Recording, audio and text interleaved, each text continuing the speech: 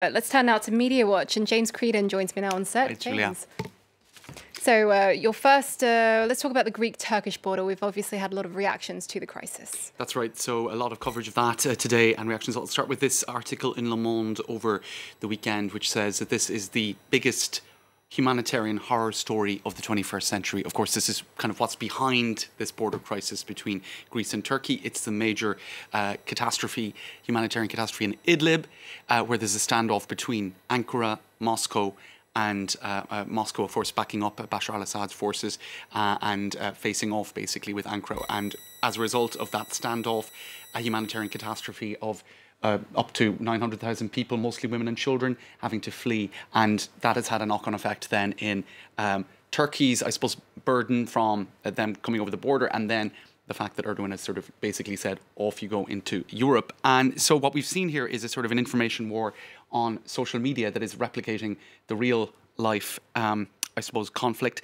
This is a video that the Turkish authorities have released showing Greek Coast Guard appearing to sort of basically treat very badly a boat full of migrants, and it looks like they were being pushed away, they were being refused, they couldn't refuel, quite a violent and aggressive attitude taken by the Greek Coast Guard. So that has generated, apparently it was playing in a loop all day on Turkish television, and indeed many people responding to it saying that this was this is if I could find the exact comment here, this is a disgrace, says one Turkish commentator.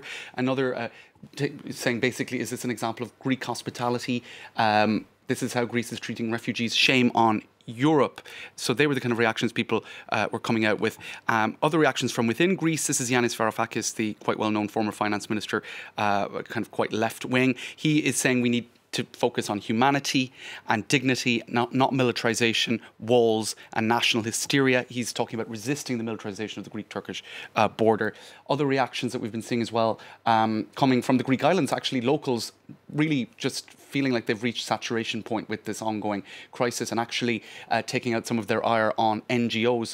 Some people even talking about those NGOs being malevolent because they're sort of facilitating the wave of migrants. So there's, you know, it's become a powder keg, really.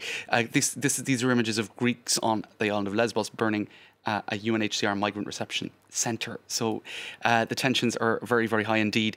Some people kind of defending Turkey in one or two tweets, saying they're hosting 3.7 million Syrian refugees, according to this count, and they deserve the gratitude of humanity, and sort of juxtaposing Europe's response and Turkey's response. I'll finish with this remark. One journalist covering it saying, you know, actually, as soon as you cover the Turkish-Greek story in any form, it becomes toxic. It's just, there's an awful lot of bad blood there anyway, and differing points of view. It seems like it, looking at these tweets.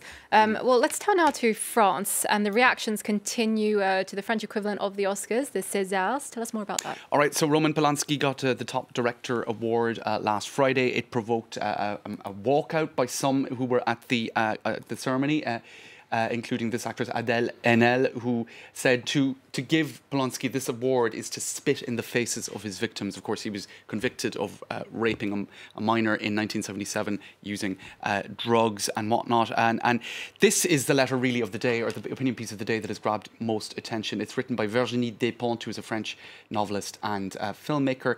And it's just a really emotional, angry piece of writing, saying that this is not just about men's treatment of women or victims of rape and whatnot. This is something much more to do with a culture of power and a culture of unaccountability, how dominators treat the dominated, and it goes beyond the world of French cinema. From her point of view, she cites the problem of police violence in France, the use of the Article 49.3 of the Constitution, which allows for legislation to be rammed through without actually a vote, which is what happened on Saturday for aspects of retirement reform, which has been such a hot-button issue over the last few months. And basically, the Prime Minister used this very controversial constitutional tool to get around the usual institutional requirements. And so she said, look, this is an attitude of power, which basically is akin to shut up or you'll be forced to shut up, when it comes to how people have to deal with the powers that be in whatever sector it is. Her conclusion was, this system is unbearable, the air has become unbreathable, let's stand up and walk out. So it was a real cri de coeur, I think you could say. Some people think she should be running for president in 2022, others saying actually she's mixing everything up, you can't talk about cinema and policing and whatever, it's too confused, and it's not, it lacks reasoning.